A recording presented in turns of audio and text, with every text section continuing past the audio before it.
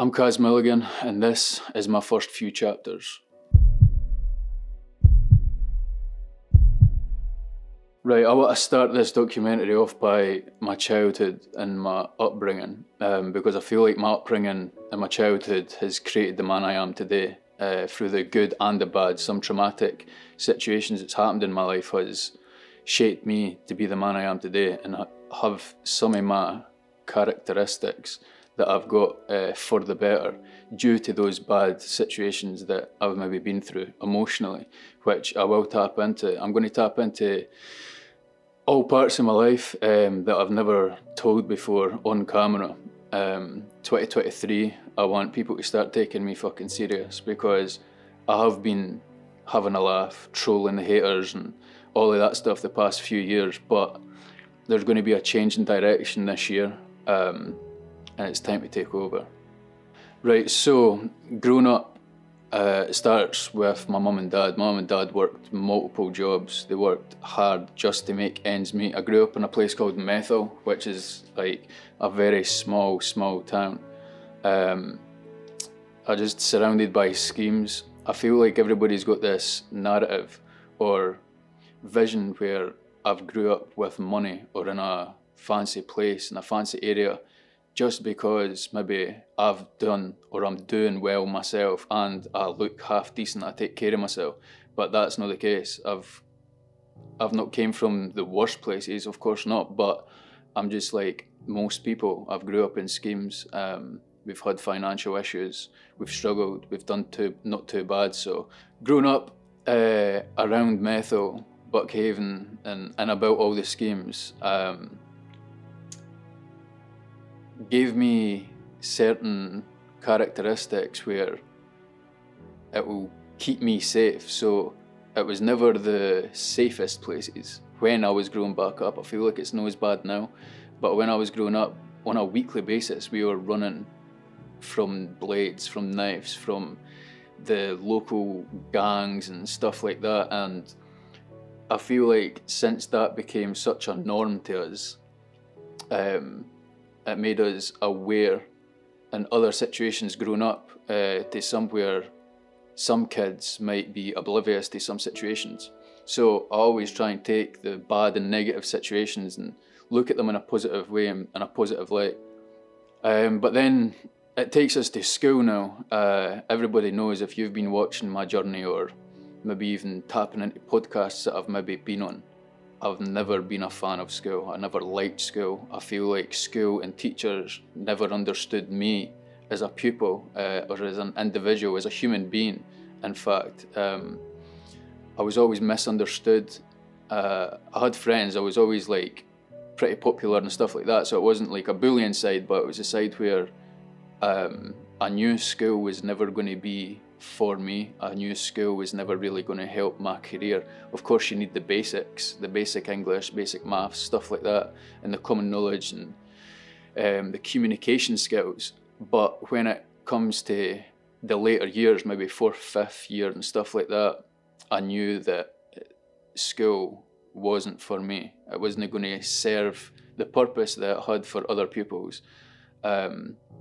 With my entrepreneurial mindset and the way I grew up, I feel like teachers back then, this was maybe 15, 17 years ago or whatever, they weren't open to the local kids maybe having opportunities in the future to where we are now, to realise that they could strive on to be millionaires or build massive businesses. And I'm not saying that I'm there yet, but I'm still on my journey.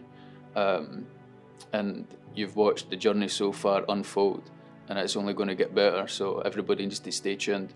And for the teachers, I know some of them are watching, and I hope they're proud, man, because I still feel like I've still got a bit bad blood from the school experiences that I had, just from being misunderstood. And then it caused me to sort of misbehave. I remember when I was even in school as well, I think I was 13 or so, I had my first entrepreneurial experience. So I hung about with older boys that was maybe 3-4 years older than me growing up, and they were heading to a house party, they were hosting a house party. So it was my first time really drinking, and I had 4 Strongbos, and I remember going there, drinking one and selling the other 3 for £15 in a Mars bar. And I remember the Monday after that, my dad was taking me to school, and I says to my dad about the situation. I was like, look, I just sold this, made this money, and blah, blah, blah. And my dad was like, you're going to be an entrepreneur when you're older. And I still remember it to this day. I was like, what's an entrepreneur?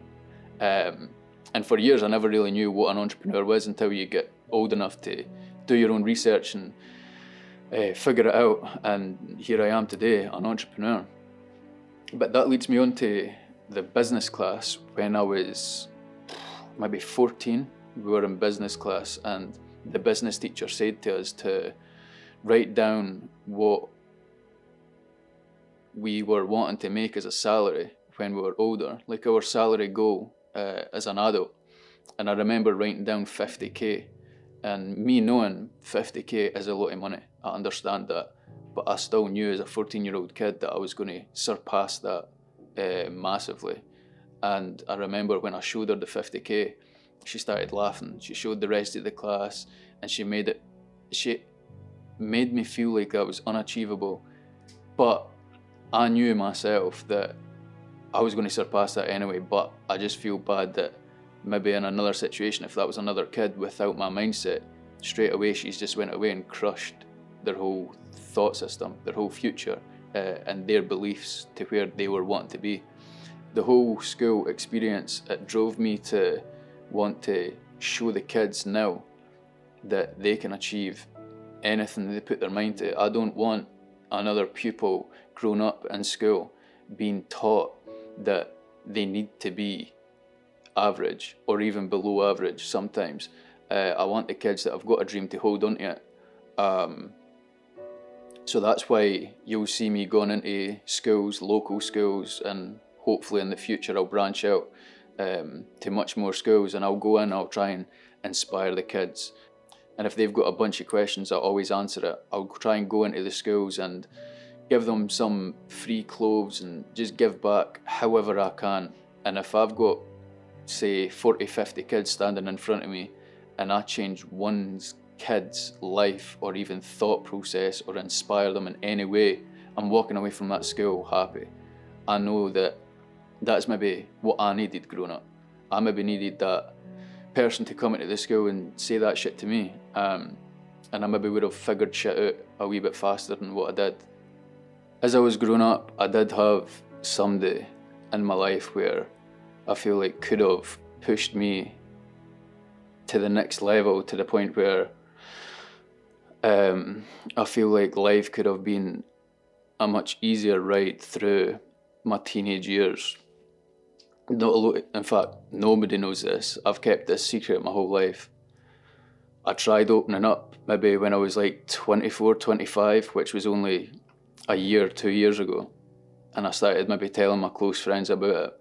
But I held this to me, close to me, my whole life. I actually had 2 big brothers growing up. I've still got my biggest brother, who I love, Caz Milligan. But I had a bigger brother. I'm not going to name any names, but he was my hero, like growing up. I always looked up to him. He was like the coolest guy in the world to me. And he was always around the house. He was always inspiring me. And he was like my superhero. And one day when I was 11, 12 maybe, I don't even know exactly, because I tried burying these memories for over a decade. And I remember my last memory with him. He told me that he was going to take me football training. So I had my football boots in my bag, standing at my window, waiting on him. And he never turned up, and I've never seen him since. He disappeared. I just never understood as a kid especially how anybody could leave a loved one behind, if that makes sense. I don't know if he's maybe got his situations or his reasons, but I never want to hear them. I never want to hear his excuses.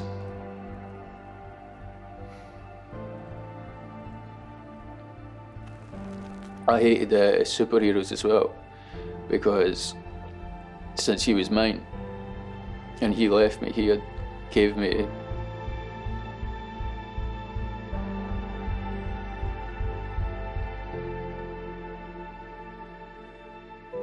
basically no hope for me to look up to anybody again.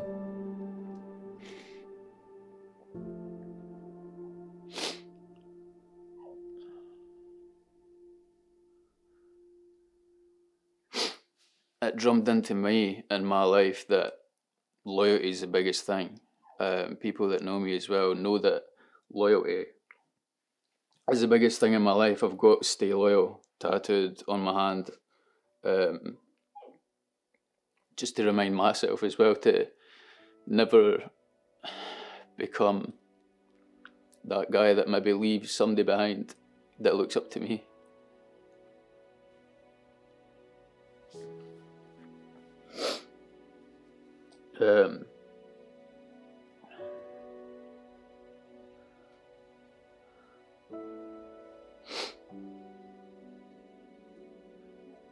I tried ignoring all the emotions for, as I say, over a decade.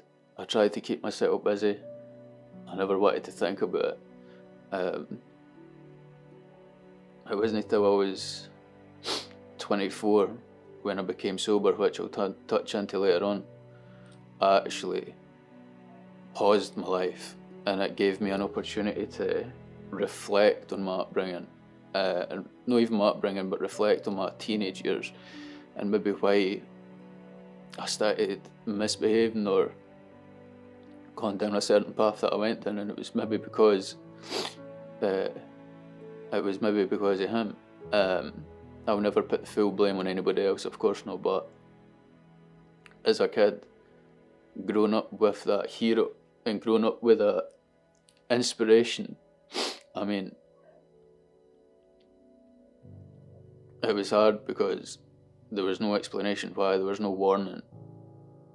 It was just, when's he coming, when's he coming?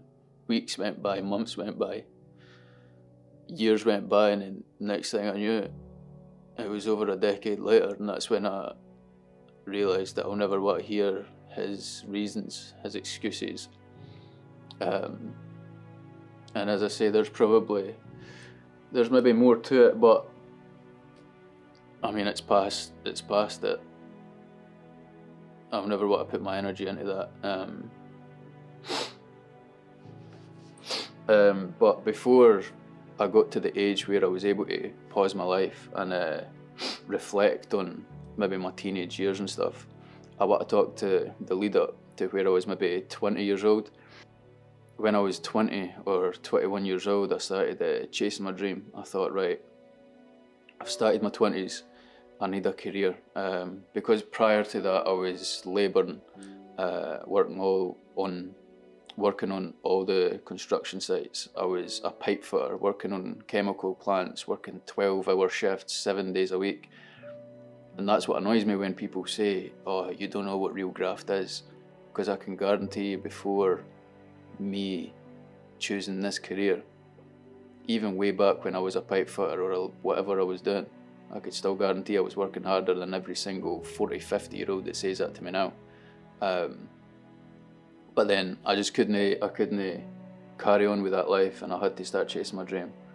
And that's something I always tell kids, and not even kids, anybody, all ages, to, if you're not happy in your job and you're not happy with the career you've got, it's never too late to try and figure out something, put a plan together and chase whatever your dream was.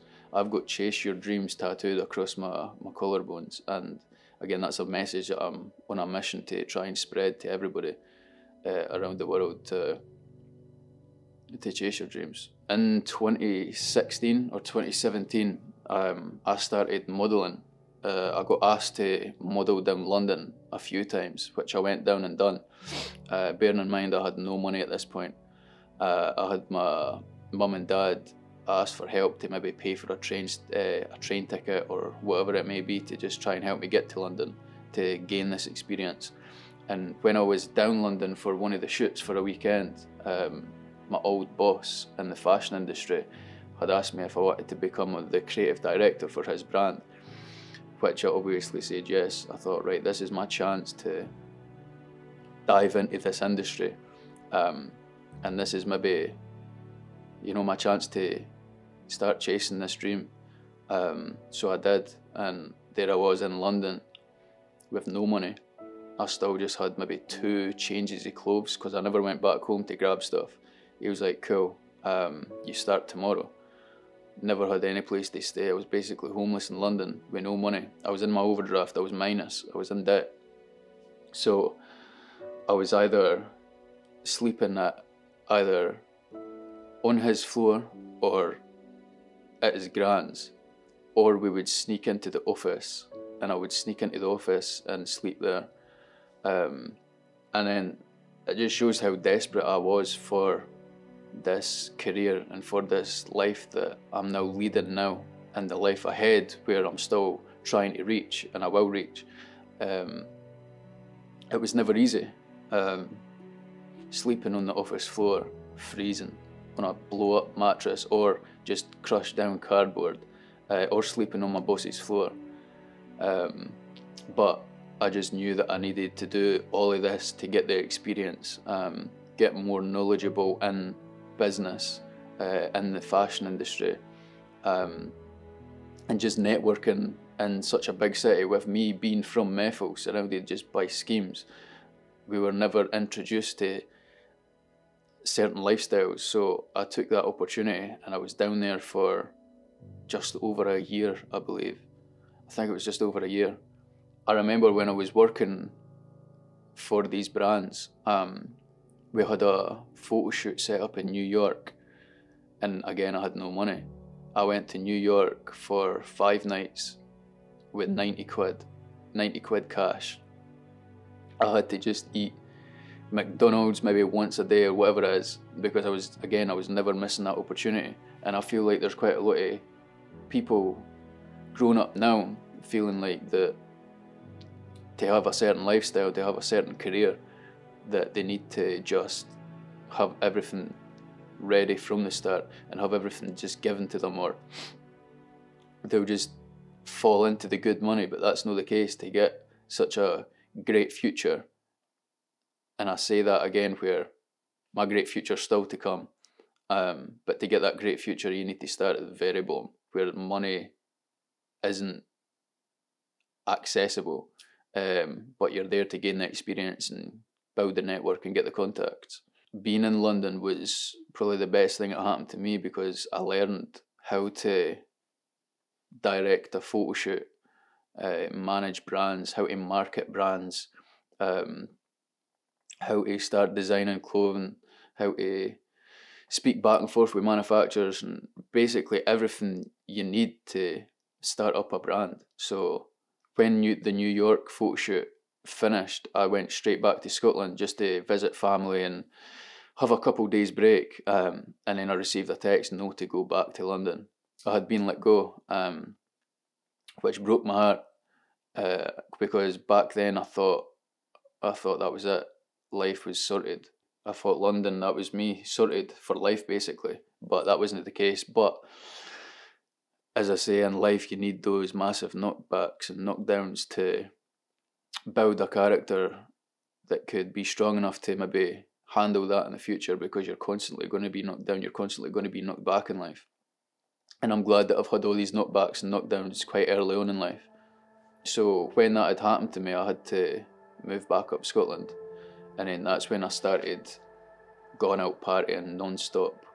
I would go out with like Dows and the boys at the weekend, Friday, Saturday, and then my mate Cammy, he'd work in hospitality, so he'd be off like during the week, so then I'd go out with him the Sunday night, the Tuesday, Wednesday, Thursday night, and I was partying 5-6 times a week for quite a few years. And I ended up falling into that lifestyle, and all I cared about was girls and drink and dabbling into some drugs and just the lifestyle you should never be living for. Of course you need to go out, you should enjoy yourself, but it got to the point where that's all I cared about. I was living like a king, some would say, and at the time I thought I was living like a king, and especially just the lifestyle. Again, I was never addicted to the drink, I was never addicted to the drugs, but I was addicted to the lifestyle. All I wanted to do was just get up, get ready, go out, party, drink, take the occasional drugs, and again just be surrounded by the girls. Like, that's all I fucking lived for. And it sounds sad saying it back, it does. Thinking back, it looks sad as well, but at the time I feel like everybody kind of goes through a similar stage, maybe just no to the extreme where it's 5-6 times a week for a number of years. But that lifestyle ended up driving me into depression, and then eventually it all caught up with me. I remember after a certain night out where I did have alcohol, I did take drugs, I was surrounded by the girls, I woke up feeling weird, and I mean weird, man. I felt like I wasn't alive. I started living in third person, and then that's when I realised what deep depression was. Severe anxiety, majorly paranoid, and dealing with depression, anxiety and paranoia all at once at a maximum level nearly finished me, which I'm going to talk deeper into now.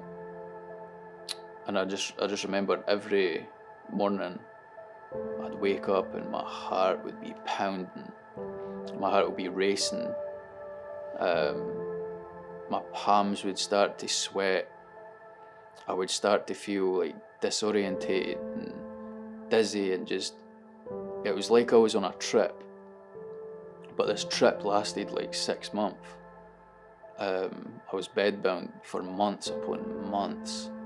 I remember trying to force myself to walk to the shop, and I'd like wake up in the shop, I'd black out constantly, and then I remember I would get to the point where I was that scared for my life.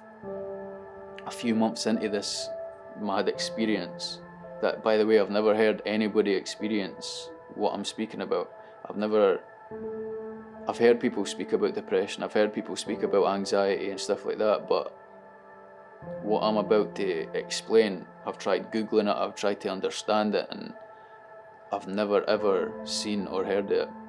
Because I remember it got to the point where I'd be sitting up in my bed and I'd be paranoid, I'd be freaking out, and then I'd start hallucinating and I'd feel like the room was spinning. Bearing in mind, I've been sober at this point for months. I've just been bedbound for months. I'd been depressed, anxiety, everything would just be spinning. I'd be like looking into like weird dimensions. It sounds fucking weird. And then I'd remember I'd switch and I'd be third person, standing up, looking at myself.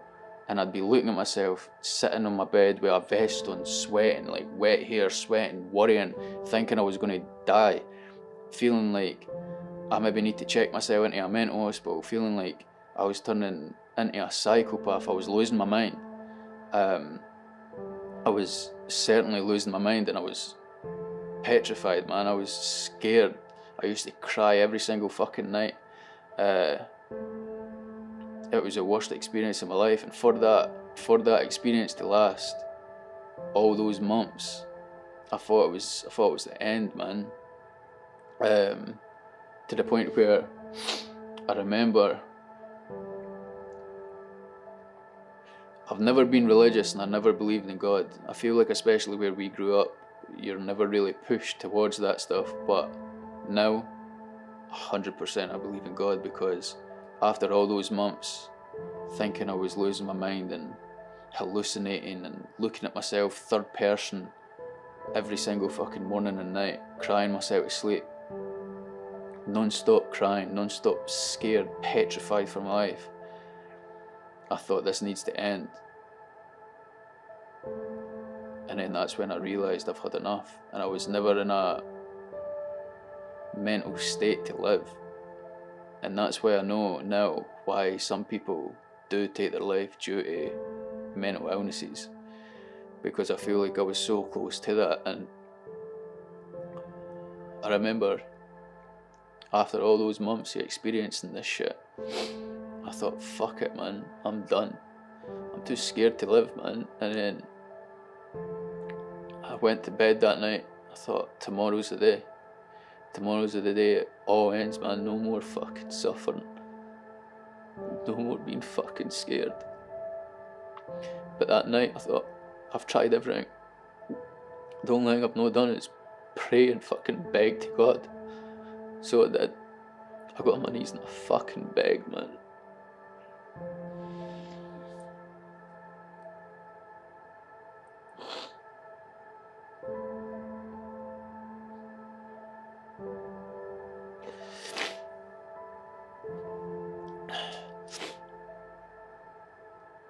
I've never told the real truth why I'm sober and why I've been sober for 3 years, or 3.5 years.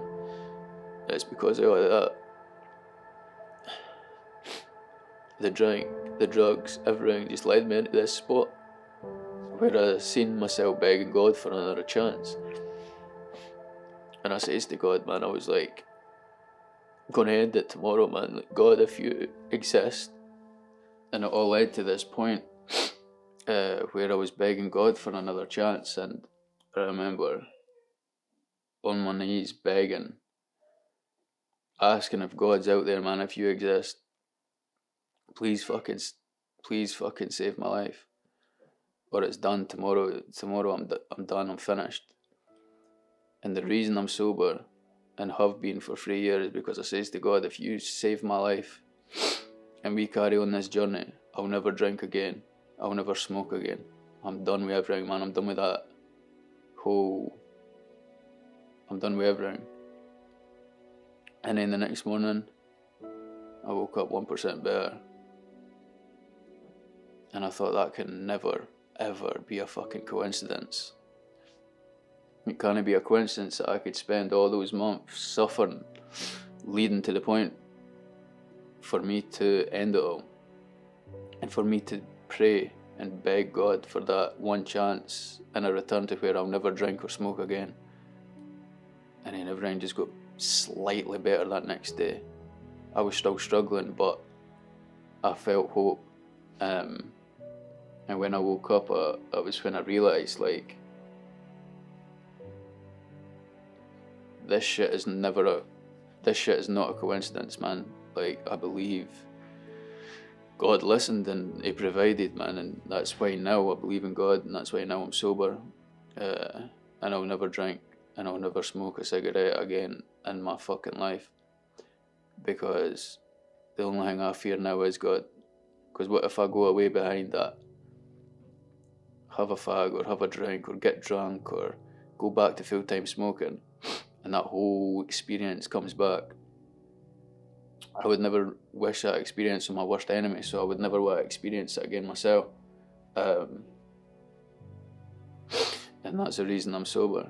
But going through that whole experience for those months and being bedbound and living in that dark light, that's when my life was on pause. That's the months that I was able to reflect on everything and think about my biggest brother and think about why was I misbehaving at certain points in life, why was I going doing that certain lifestyle, why was I constantly wanting to party. And that's when I started realising maybe I was just going through all of that and trying to keep myself busy to try and push back everything about my biggest brother. And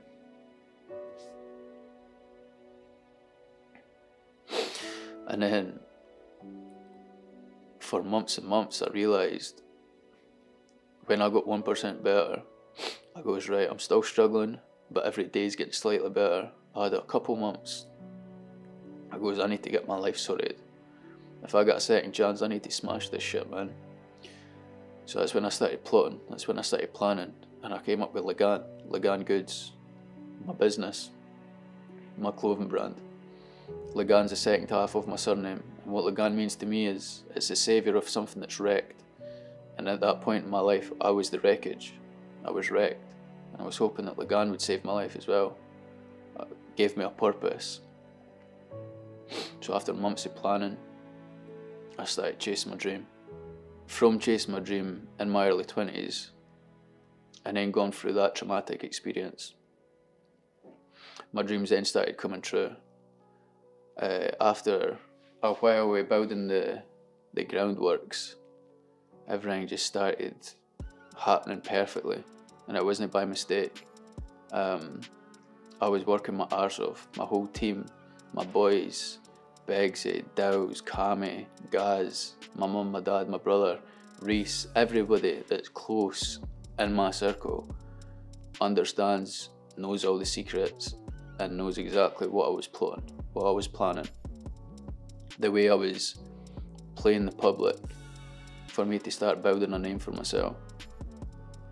And then being on social media and proper chasing at this time, it's when life changed.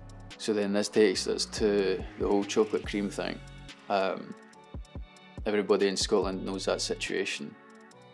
I was on TikTok talking about my Starbucks order, and then that whole thing blew up, and then that was me sort of looking up to God or the universe or whatever it was, man, thinking, this is the opportunity. I've got two choices at this point. I ignore it because people are trying to take the piss at me, or I grab this opportunity by the nuts and I run with it. And I thought, well, if I ignore it, I'm going to be hoping that I get another opportunity like this, but in a more positive light. I thought, fuck it, man, I'm running with it. So I started diving into that chocolate cream shit. I started exaggerating my accent. I started exaggerating certain characters. I started getting people to tweet about me. I'd screenshot their tweets. I'd put it on my Instagram story to encourage more people to tweet because they wanted to be in my Instagram story, and I was just playing the public. After maybe 6 months, people started clocking on. Only the smart people started clocking on, like, Caz is like, got everybody on strings, and I did. I felt like I was sitting there on my throne, just playing every single hater that was trying to take the piss at me, but really they were just opening up more opportunities for me. They were making me more money. They were getting me more sales at Lagan.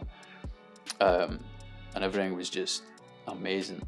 I started getting noticed in public, and some of you might already know the story as well. When I was younger, I used to always say to my mum and dad, one day I'm going to be stopped for photos. One day I'm going to be that guy that gets recognised. But again, as I say, growing up, surrounded by schemes in the area that we're from, that's not really an option. But here it was, it happened. Gone out in Edinburgh, people shouting for me, running down the street to see me. Gone to certain festivals, being swarmed, being surrounded. And then that's when I realised everything I've been through, all the fucking struggles, it's all came to this, man. And I'll forever be grateful. And then a TV opportunity came up, Love in the Flesh. And I thought, that might not be massive, I understood that, but it's an experience and an opportunity where I could then tell my kids about. And I just knew it was going to be fun. I never take social media, I never take anything too serious, apart from obviously my missions that I've spoke about previously. So I thought, fuck it, man, I'm going to jump on. So I jumped on Love in the Flesh. I had the TV opportunity, which I predicted. I remember maybe it was the first episode of Riley's Gaff podcast. I said to them, I predicted a few things. I said on that I will be on TV and I will go into schools and inspire the kids, which I've previously said. Both of those things have happened, and trust me, I'll be back on TV. I also started getting opportunities for club appearances.